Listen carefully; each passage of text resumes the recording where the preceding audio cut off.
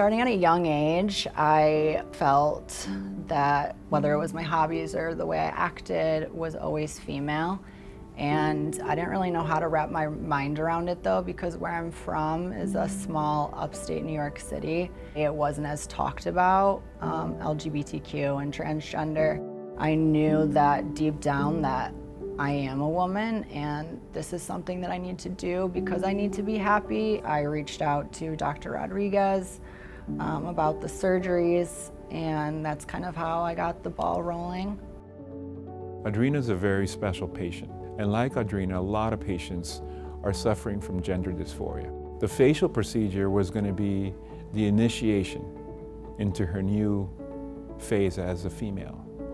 And she was very concerned about these operations on her face, as most patients are. But every procedure that I perform on every patient is very selective to them, based on their anatomical features. Some patients may be more cavalier and want everything done at once, but I think her approach was a reasonable one, to two-stage the operation, let her get used to the beginning of her transformation, and if she felt she was comfortable, she could proceed to the next steps.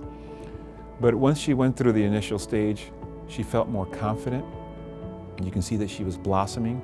It first started off with a first set of procedures that Dr. Rodriguez thought would be best to tackle first.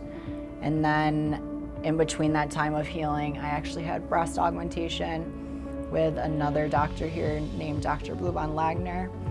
And after that, I then had my second facial feminization procedure with Dr. Rodriguez. So I kind of had it split up, which worked definitely to my benefit. My advice would be to try and surround yourself with people that accept you and can be a support through this process, because it is something that's hard, and with hormones in your body changing, it can definitely be a lot. So I think being around people that uplift you is super important.